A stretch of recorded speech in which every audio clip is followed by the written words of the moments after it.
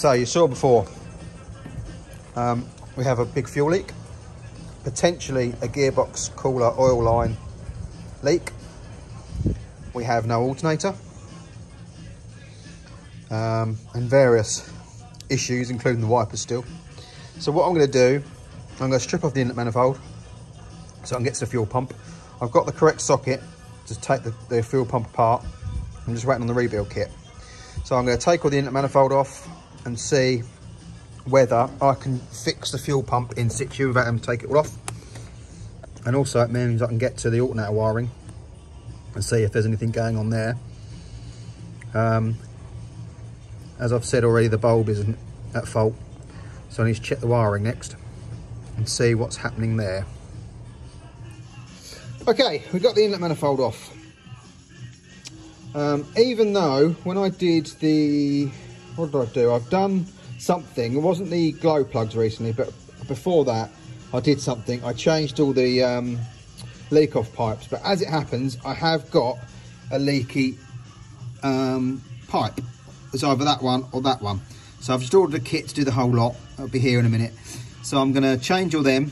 I have run it without the inlet manifold on. It runs fine, so I can check for leaks.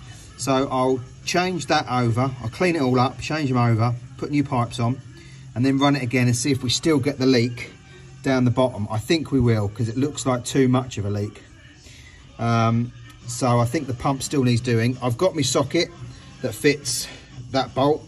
That goes all the way through the housing. I ordered that off Tinterweb, so that's here. I've just not got the repair kit yet, the seals. That hasn't arrived. But I thought if I get it stripped down today, if they come today at home or tomorrow when I'm not here, at least then Wednesday, I can try and fit them. Because obviously I can do it all in situ. Just got to get this loom out of the way, but I can cable tie that back, that's not a problem. Now, as far as the alternator is concerned, obviously I've changed the bulb. So what I'm going to do now, I just double check to make sure my thinking was right, and it is. If I take off the signal wire from the back of the alternator and earth it and turn the ignition on, I should see whether the bulb comes on the dashboard, and then I'll know if there's a break in the wire between here and there. So that's my next job to do. Right, so first off, I've taken off this P-clip that was bolted under here, just so I can move this loom a bit and give me access to the pump. I don't know whether I want it this way or over here somewhere. But now, apparently this is quite important. You've got to mark exactly where this sits. So I need a score line, or a couple of score lines up here, because this can slightly move, and apparently slightly moving puts the revs and all sorts and fueling out. So it needs to go back exactly where it went before. So obviously I cleaned this all up the other day with brake cleaner, so it is now nice and clean. So I can mark this in a couple of places, and then we'll begin taking it apart. So that's the first job. Right, I've marked mine as best I can. I know that there is a wobble. Oh, for God's sake. I know there's a wobble at the top, but you can see the line on the top and the bottom. Now, it's a bit difficult to get to because of where it's positioned by the head. You can't get much in there. Secondly, on the Volkswagen that I followed the video from, I'll put on the screen now who that was, so thank you. His is on a Volkswagen, it's round the other way with lots more room, because it's the same pump as a Volkswagen. So, I'm going to have to go with that and see how we get on, because it's also, there's a lip there.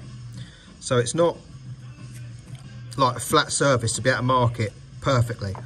So I think we might have to get it back as close as I can and go from there. I mean, people say obviously it moves, but I don't know how much movement there is on these bolts.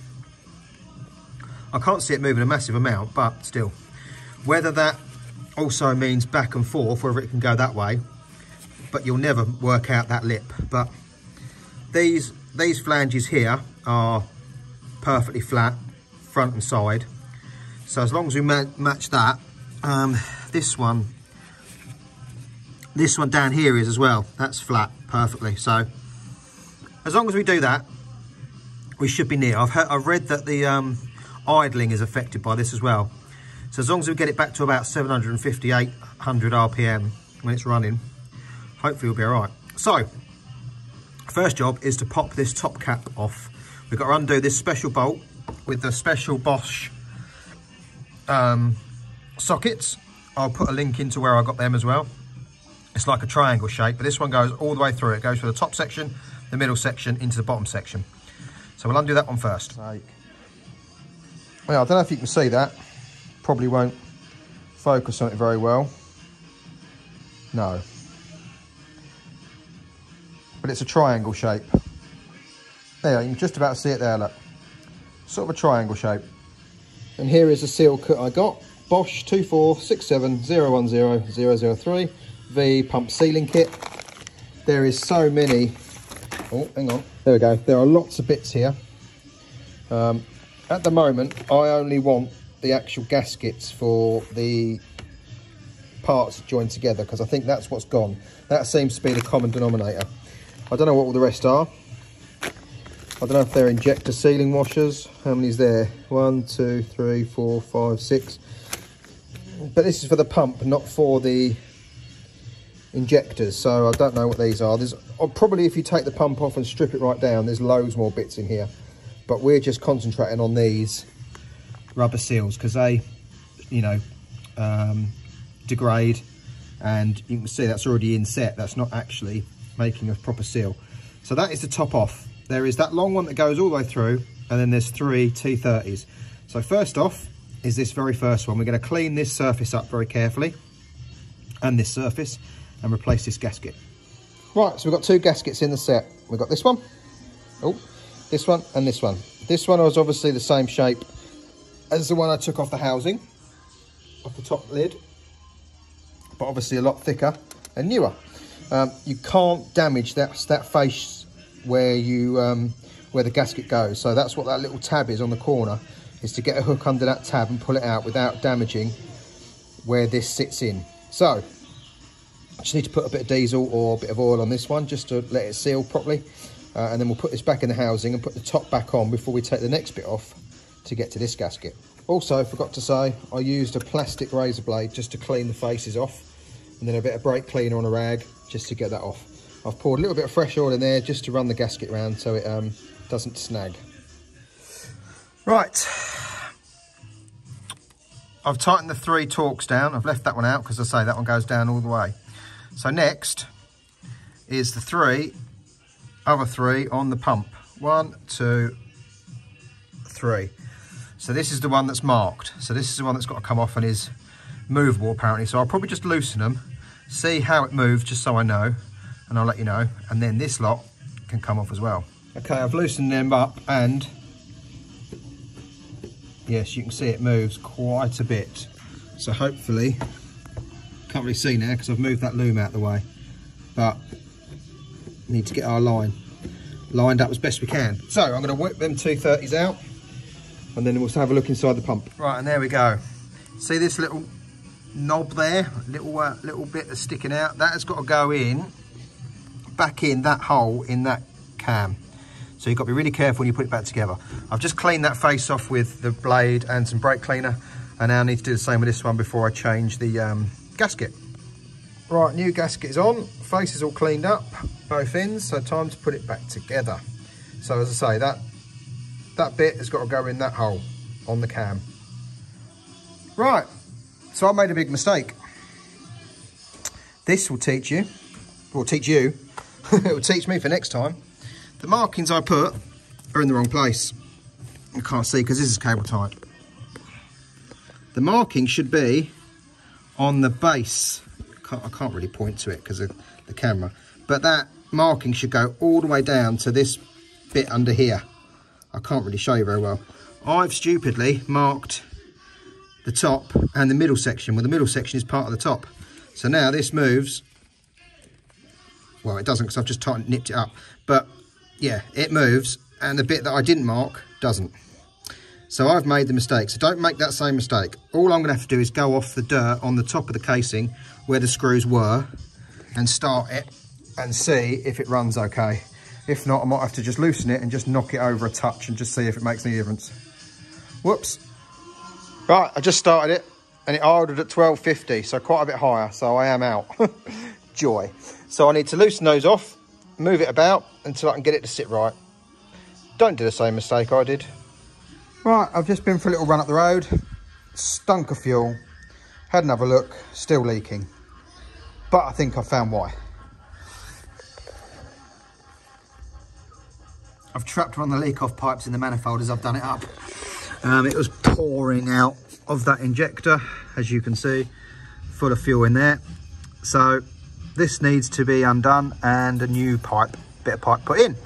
Right, that's changed, but we do have fuel still leaking. One of the injectors has obviously got a seal gone. I'll try to see if I can show you.